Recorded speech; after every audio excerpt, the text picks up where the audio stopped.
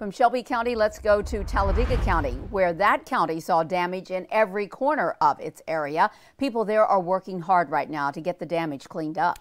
ABC 3340's Byron Khalil is live in Talladega. Byron, fallen trees are still an issue for many neighborhoods.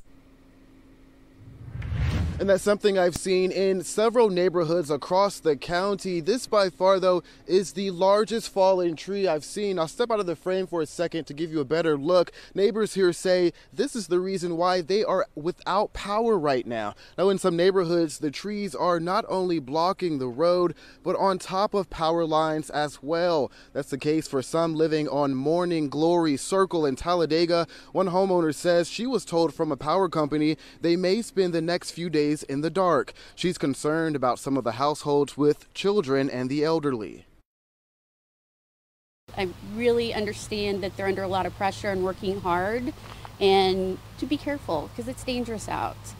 And just don't forget us. We're out here in a little spot of Talladega, Alabama. It's very peaceful and quiet out here, but there's a lot of humans out here that are in need that need electricity to survive.